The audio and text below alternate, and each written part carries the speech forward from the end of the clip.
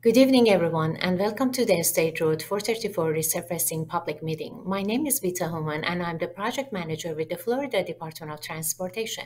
During the meeting, we will explain the planned improvement to maintain the roadway and enhance safety. We encourage your feedback, and there are multiple ways you can provide input. Comments and questions will be responded to in writing, and all written comments will become part of the public meeting record. I will now turn it over to our project team to begin the presentation. Thank you and have a wonderful evening. Meeting information is being provided in multiple ways to allow the community to receive information about the project and provide input. This meeting is being conducted in person and virtually through GoToWebinar. The presentation is also available on the project webpage at www.cflroads.com/project/450-576-1. That's www.cflroads.com/project/450-576-1. This public meeting was advertised and is being conducted in accordance with state and federal requirements, including Title VI of the Civil Rights Act of 1964. Public participation is solicited without regard to race, color, national origin, age, sex, religion, disability, or family status. Persons wishing to express their concerns about Title VI may do so by contacting Melissa McKinney, District 5 Title VI Coordinator, by mail at 719 South Woodland Boulevard, Mail Station 501, DeLand, Florida 32720, by phone at 386-943-5077, or email melissa.mckinney@dot.state.fl.us. That's melissa.mckinney@dot.state.fl.us. You may also contact Stefan Kulikowski, State Title VI Coordinator, by mail at 605 Sewanee Street, Mail Station 65, Tallahassee, Florida 32399-0450, by phone at 850-414-4742, or email at stefan.kulikowski@dot.state.fl.us. That's stefan.kulakowski@dot.state.fl.us. This information is shown on a sign at the in-person location, on the project website, and in the meeting notifications.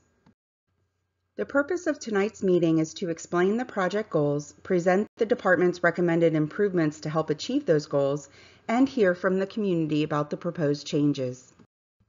This resurfacing project runs along State Road 434 from State Road 414, or Maitland Boulevard, to State Road 436 in Altamont Springs. This project also includes upgrading curb ramps at intersections to comply with Americans with Disabilities Act, or ADA, standards. Currently, State Road 434 from State Road 414 to West Town Parkway is a 6-lane divided highway with 3 12-foot wide travel lanes in each direction. The grassy median is 36 feet wide. There are 5-foot wide sidewalks on both sides of the road, as well as 4-foot wide bicycle lanes. In this area, the corridor will be repaved and the travel lanes will be restriped to be 11 feet wide, allowing for wider 7-foot wide bicycle lanes on both sides of the roadway. The number of travel lanes remains the same. From West Town Parkway to State Road 436, State Road 434 has 6 travel lanes divided by a 12 to 23-foot wide grassy median. On the northbound side, there are 3 11-foot wide travel lanes. On the southbound side, the 2 inside lanes are 11 feet wide and the outside lane is 12 feet wide. There are 4-foot wide bicycle lanes on both sides, as well as 5-foot wide sidewalks on both sides. The road in this area of the corridor will also be repaved. The 12-foot wide lane on the southbound side will be restriped to be 11 feet wide, expanding the width of the bike lane to 5 feet. The width of the bike lane on the northbound side will remain 4 feet wide. Pedestrian improvements at 3 intersections are also planned. At Orange Avenue, the medians will extend into the intersection to provide a refuge for pedestrians. The medians will also be extended at Lotus Landing Boulevard and at Westtown Parkway to enhance pedestrian safety and encourage safer turning movements at the intersection. Design on this project is underway and anticipated to be complete in summer 2025 with an estimated cost of $1.5 million. All work will be done within the existing right-of-way. Construction is anticipated to begin in fall 2025 with an estimated cost of $6.2 million.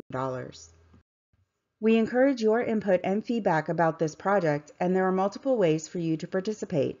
All public comments and questions are part of the public meeting record, and every method for providing public comments and questions carries equal weight. While comments and questions will be accepted at any time, those submitted by July 29th, 11 days after the public meeting, will become part of the project's public meeting record. All written comments and questions will be responded to in writing. In-person attendees are encouraged to speak with project team members to ask questions and provide input.